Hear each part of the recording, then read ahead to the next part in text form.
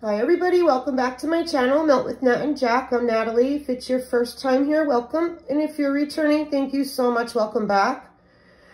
This is a first time for me. I always like to try to add something new on a holiday. And this year I made a pistachio cake. So this pistachio cake is a recipe that was given to me from my friend's mom years ago. We used to bartend together. And his favorite cake that his mom would make him for his birthday was a pistachio cake. So she'd bring it into the bar every year for Billy's birthday. And it took me quite a few times asking her for the recipe. I don't think she wanted to give it up. Finally, one day she came in and she handed me her recipe. So I was digging through recipes and I'm like, oh, Billy's mom's pistachio cake. I'm going to try that because my kids love pistachios. And I thought this would be a great addition to our dessert table. So there are numerous ways to make it. She printed out the recipe for me and then she, in parentheses, wrote all over it on how she does it. So I'm going to start from the beginning. First thing I do is I make the frosting, because you make the frosting and you have to refrigerate it for half an hour at least. So before I get started on the cake, I did the frosting. The frosting is, well, here's the clincher. The frosting is a Cool Whip, 8-ounce sour cream, even though that's a 16-ounce, I used half of that. And 1 Jell-O pistachio instant pudding. A cup of powdered sugar, half a cup of milk. That all went into here. I have leftover even after I iced it. And you fold it. Do not mix it. You fold it. And you put it in the fridge. Now, here's my clincher.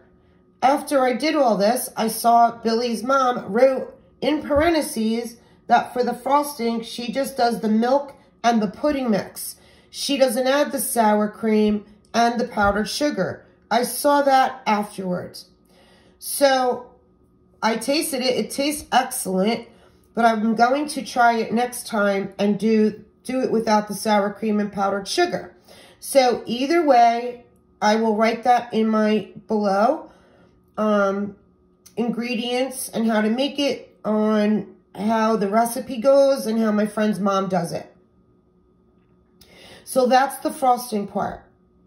Then the cake part is a box of yellow cake mix. I use Duncan Hines, use whatever you want. Another pistachio instant pudding. So you need 2 pistachio instant puddings, 1 for the cake, 1 for the frosting.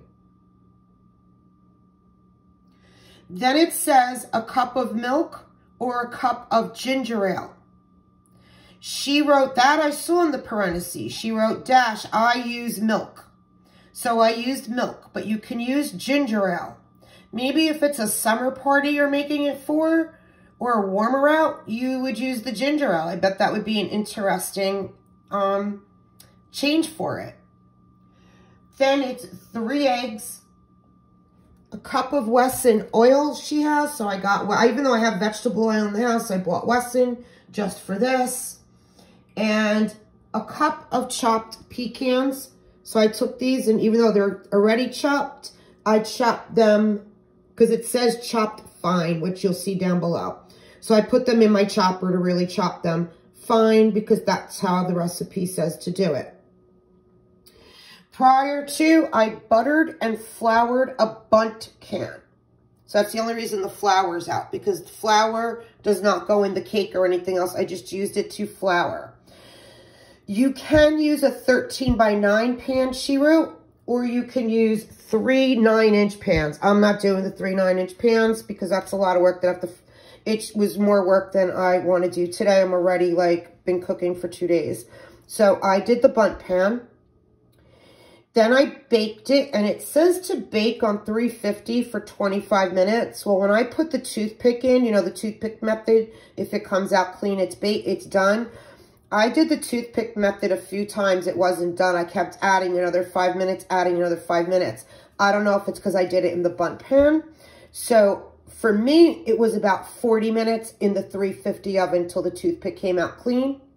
Then I cooled it on a rack. After it was cooled, I flipped it over to my cake plate.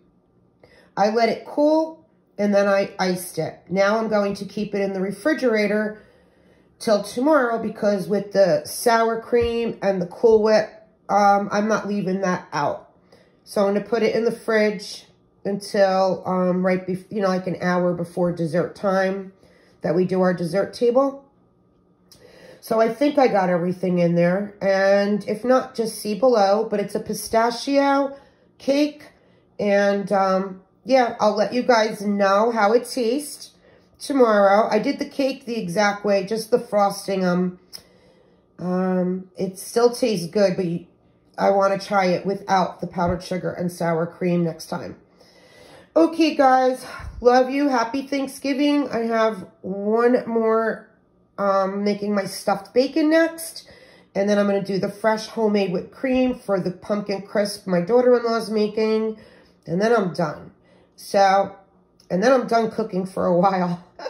At least the next week, I am not cooking. I got to do my turkey still, too. I got to do the turkey, but I'm a little nervous. My turkey's still frozen.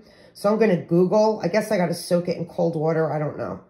All right, enough babbling. Bye, guys. Love you.